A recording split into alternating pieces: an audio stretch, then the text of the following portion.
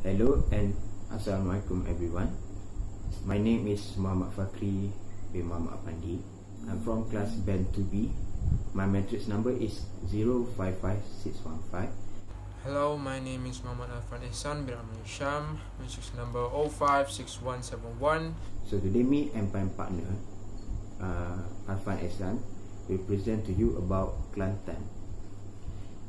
So first, before we get deeper into our topic, I want to introduce to you about Kelantan, or known as Kelantan. So Kelantan is located in the northeastern corner of Malaysia Peninsula.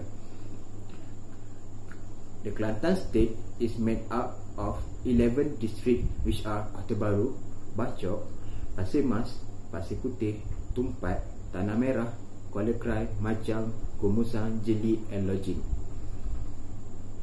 So, just like any other state, Kelantan also has its own honorific name, which is Darul Naim, or known as the Blissful Abode. The Kelantanese speak a very unique language, which are the Kelantanese Malay. So, first, I will talk to you about the religious or the cultural festivals that is unique in Kelantan. The festival that is most important to Kelantan is Kelantan International War Festival. So, why this festival is really important to Kelantan? As we all know, wow or layang-layang is really synonym to Kelantan.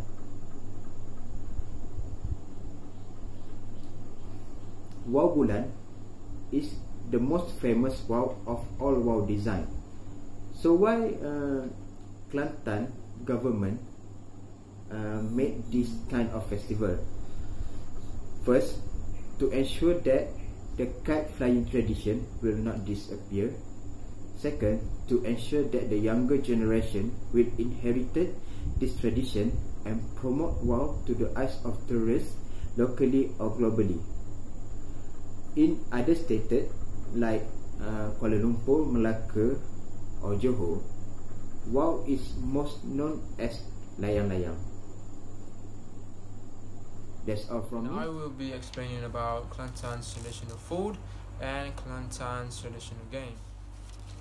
So first up, I'll explain to all of you about Kelantan's traditional food. You see, when talking about Kelantan's food, I would imagine that when people see or hear about this food, they immediately associate it with Kelantanese, and that food is none other than budu.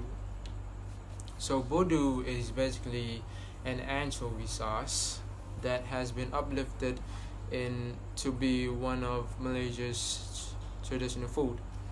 People in Kelantan add this sauce to their dishes to add flavor.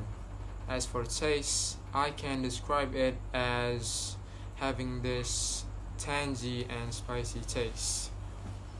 I imagine it to be a taste in which I believe suitable with our Malaysian tongue. It is also said that budu can help with the human digestive system. I've read that it has vitamins that helps people with chronic diarrhea, and it also helps producing red blood cells. So other than being a basic anchovy sauce, it can also be considered as a medicine to others. Although so, budu also has its cons, where it has this quite deceiving smell, which may be the reason as to why people avoid tasting it. Next is Kelantan's traditional game, which is the gasing. It is a game of two or more spinning tops battling out to be the last one standing. It is a game that requires durability and stability of the top. And you see, people back then, they actually handcraft their tops.